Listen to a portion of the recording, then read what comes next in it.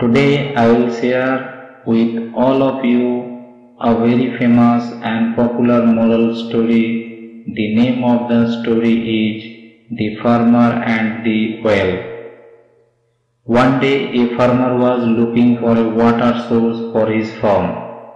When he bought a well from his neighbor, the neighbor, however, was cunning.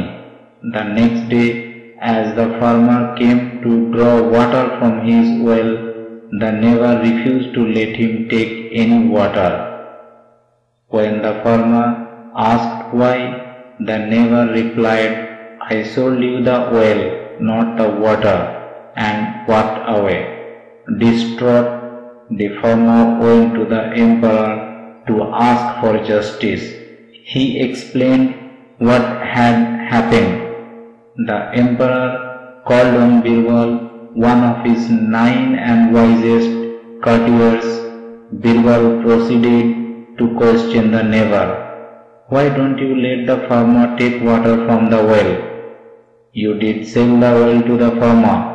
The neighbor replied, "Birbal, I did sell the well to the farmer, but not the water within it. He has no right to draw water from the well." Birbal said, "Look, since you sold the well, you have no right to keep the water in the farmer's well. Either you pay rent to the farmer or take it out immediately."